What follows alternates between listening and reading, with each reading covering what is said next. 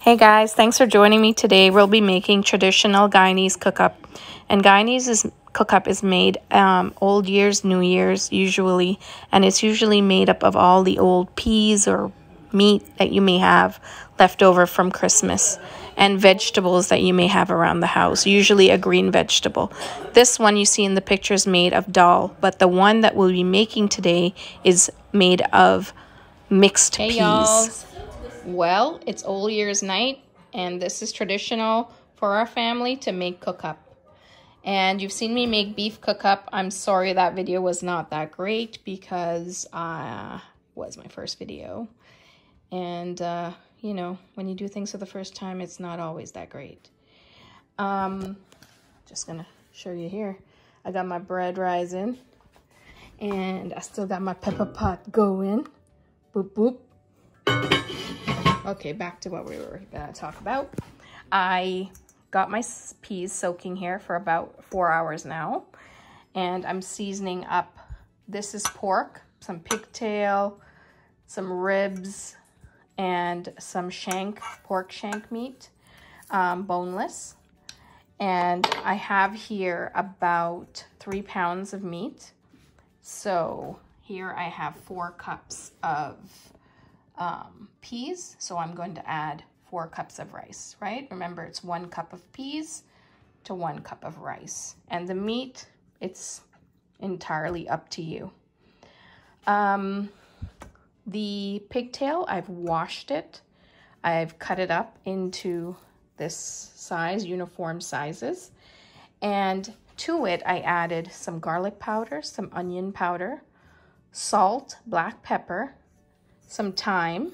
I had some dried married man, so I threw it in, but you don't have to do that.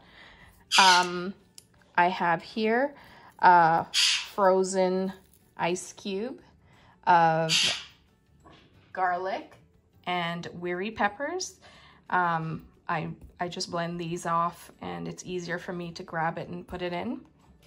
Because in the summer, when I get fresh garlic, this is the best way to preserve it.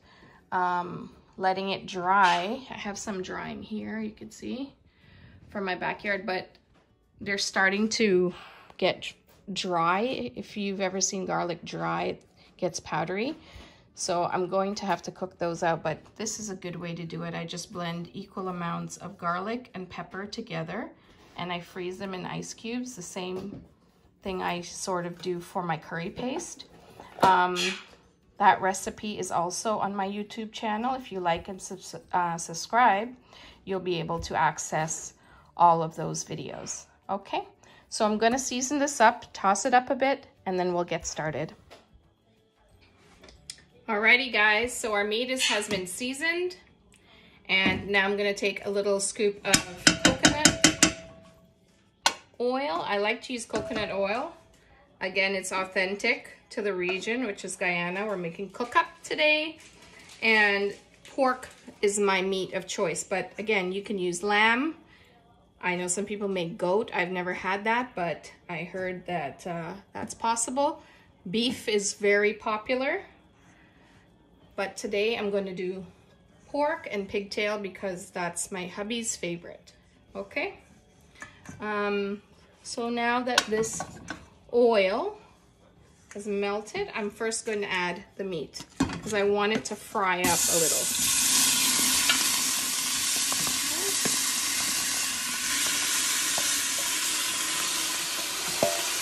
Now, if you didn't have a pressure pot, I would just do this in a separate pot, but instead of 20 minutes, which is what it's going to take me, it will take you about maybe an hour and 20 minutes.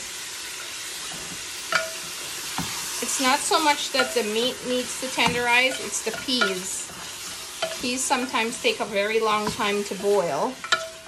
So if you had fresh peas, then I'd go ahead and just skip this whole pressure pot section and do it from that. In the summertime, I do have fresh peas.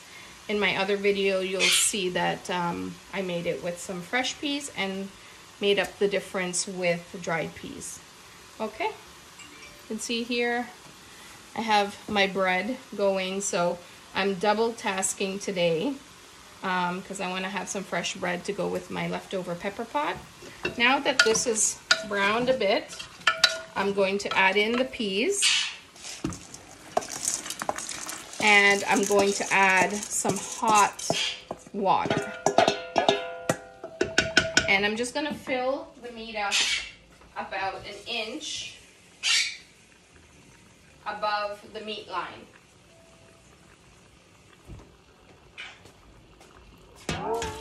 And I'm going to cover it down and let it pressure. Once it starts whistling, 20 minutes from then, it'll be finished. So here we are, 1 inch above the meat line. I added about 1.5 teaspoons of salt to the meat already, but I'm just gonna add another teaspoon for the beans. That way the salt gets infused into the beans.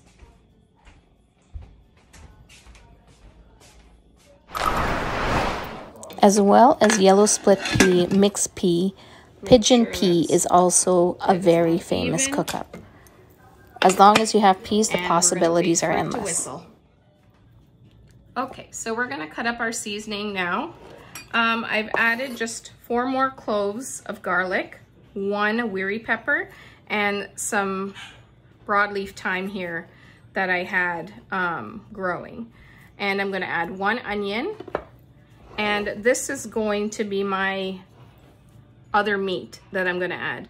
Normally, you see me add salt fish. Sometimes I add salt beef, sometimes I add salt pork. Today, because it's the holidays and I have it, and it's really good in Cookup, is garlic pork. So I'm going to take this out. I'm not gonna wash it. I'm just gonna drain all the vinegar from it. And when I go to fry up my rice and my seasoning, I'm going to be using garlic pork as a source of flavor today. So if you look at my other video, you'll see that I use salt fish with my beef Cookup. Entirely up to you. This is all layering of flavors. And if you do have garlic pork and you'd like to put in your Cookup, I suggest you do it. It's great flavor and it's really, really delicious. So here's my garlic pork. It smells really delicious. I've removed almost half the bottle, so it's probably gonna give me about 1 pound. And you can see it still has married man, still has some thyme, and all that I'm still going to put into the Cookup. Just more flavor. And the salt beef, would give it that flavor. Salt fish would give it that flavor. Salted pigtails would give it that flavor. But today I'd like to use garlic pork, and it's gonna be delicious. Please wash and prepare any vegetables like okra, spinach, kale that you will like to add to your Cookup. I'm adding kale and spinach today. Oh my goodness, guys. So I needed some green onion, and it's the last day of the year. Believe it or not, I just picked this huge broccoli, another one here at the bottom. Lots of greens from the garden. Looks like it's going to be a great 2021. Blessings already. Now add your garlic pork to the pot, brown it off. Then we're going to add our washed rice, onions, garlic, pepper, and thyme mixture. Saute for 2 minutes. Once that's nice and coated in the fat of the pork and coconut oil, please add your liquid mixture that's in your pressure pot. That's the pork, the beans, and the liquid. We're going to try to make sure the liquid is 1 inch above the rice. If not, this is the time that you would add some warm or hot water. Hot water preferably. Bring it up to the top of the rice 1 inch. I added 4 cups of water to mine. Yours will be different depending on how much liquid you have.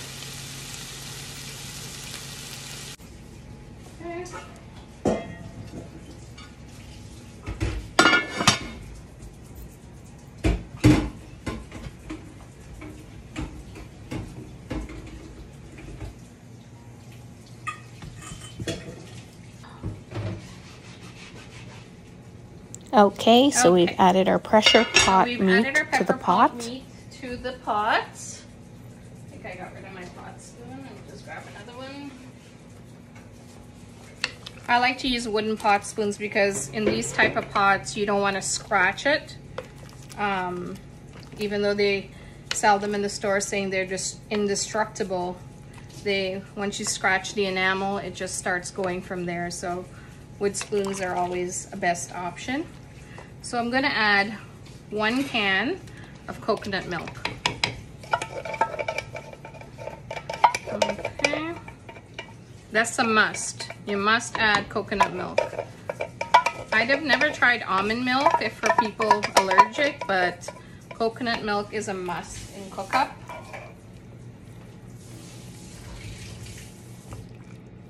And believe it or not, I just picked all of this from the backyard. Can you believe? Canada.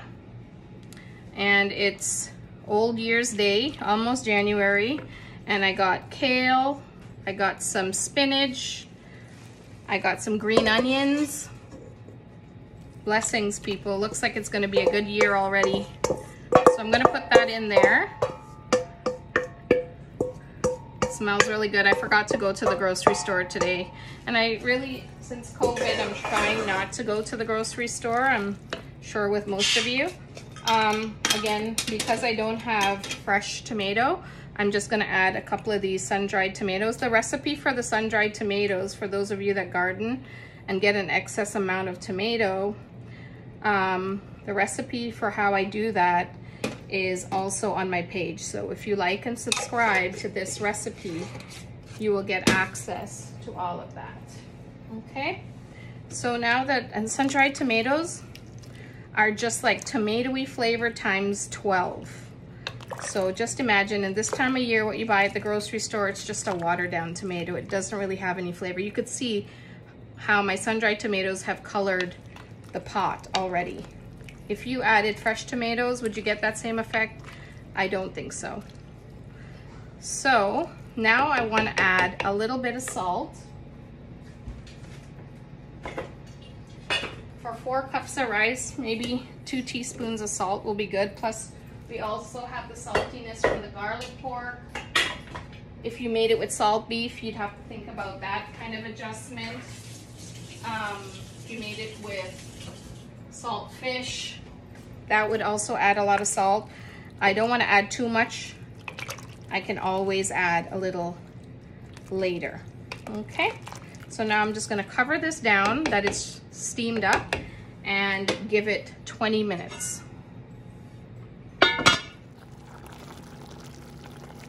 It's been about 20 minutes and our Cookup is still boiling. It's getting to that point where the rice is getting cooked.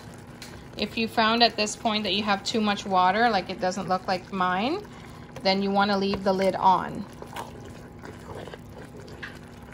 Now I'm going to let this cook for another 5 to 8 minutes depending, and then take it off. I found a really good movie for Dad as well, the Will Ferrell one. Now I'm just going to taste it. Don't mind they're having dinner. To see if it has enough salt. I think it needs like a little more of a teaspoon of salt.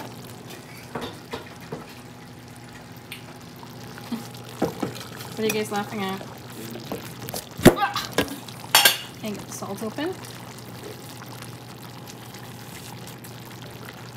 Okay. It's about a teaspoon. And now I'm gonna let it cook open for about 5 minutes, and pretty much it's done because it's gonna dry down from here as it cools, and you'll get that more of a loose rice texture. If you like your Cookup a little bit more soppy, do it with a little bit more water than that. Okay? And there you go. Cookup is finished. Enjoy.